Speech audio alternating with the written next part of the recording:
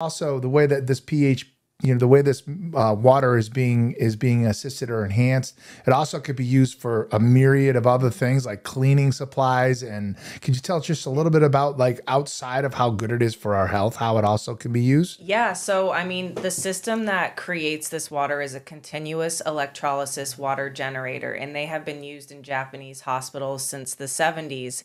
And we're really sort of just talking about the drinking aspect here.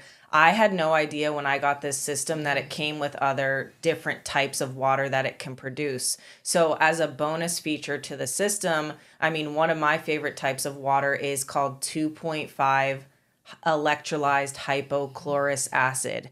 Now, this is 10 times stronger than bleach, but yet safe enough to use in your mouth as mouthwash.